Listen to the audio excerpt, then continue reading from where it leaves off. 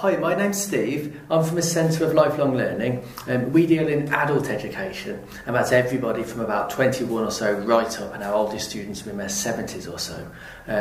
We put on a lot of flexible courses for adults, particularly in the evenings. We understand that adults have got lots of other commitments as well, school, work, and you've got to fit this in around that, so we're really flexible and understanding about adult needs. The course I want to talk about now is called Gateway to HE. This is a one-year course. It's free and doesn't cost anything, and if you pass it, you're guaranteed a place onto our part-time degree programme. The course runs twice a year. It runs in October for a whole year, one evening, 6 until 9. Currently it's on a Tuesday. And then we have another course that starts in Easter, and that runs through until July or so. And again, that's once a week in the daytime.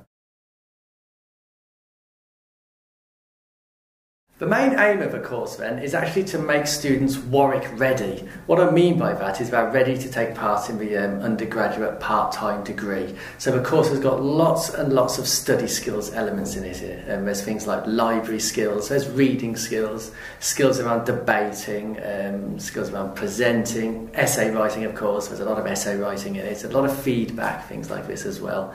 So as well as the topics which we're dealing with, there's a lot of study skills which are embedded in there as well to get people up to speed and get them confident ready for undergraduate study. Okay, the actual schedule of Gateway then. We start very local, we start with ourselves, and in the first week we're just talking about ourselves, our journey.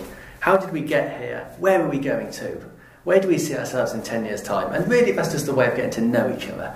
And then slowly we're sort of radiating outwards. So in the next week we're talking about the families that we live with, or the families we grew up with, the different types of families there are in the world. Then we're going a bit bigger than that, so we're talking about food, the food we eat, where we buy our food, where we go out to eat, where our food comes from, all sorts of questions around food.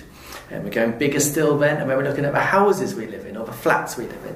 What type of things do we live in? How do we imagine ourselves living in the future? How do people live in the past? These sorts of questions. Then we're going bigger again, and we're looking at the street we live in. And then we're looking at the community we live in, and we're asking questions about all these things. Slowly we're going bigger and bigger and bigger.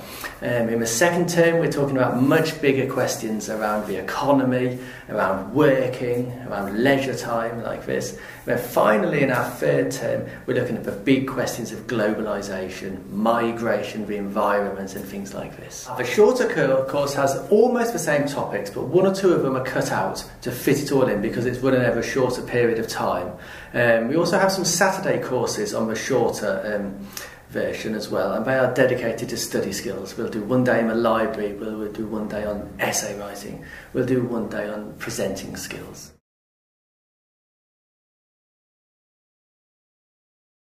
If you are interested and you want to apply, the best way to do it is via the website. If you go there you can register interest, and someone will be back in touch with you and we'll bring you in and you can have a nice discussion with us about it.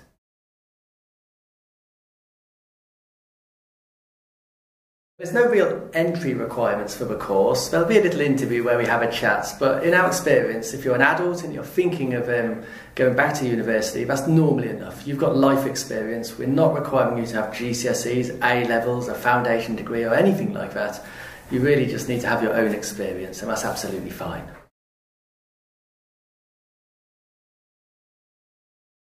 Take me, for example. I left school at 15. It should have been 16, of course, but my birthday was in July, my last exam was in June, so I went out at 15. My best GCSE is grade D. Most of them were around EF or so. I didn't do A-levels. I went straight into engineering. I was an apprentice. I worked in a factory for 10 years, more than 10 years in fact. And then in my late 20s I decided to come to Warwick to do a degree. I did it full time, but I understand the pressures, I understand the worries that adults often face when they're coming to university later on in life.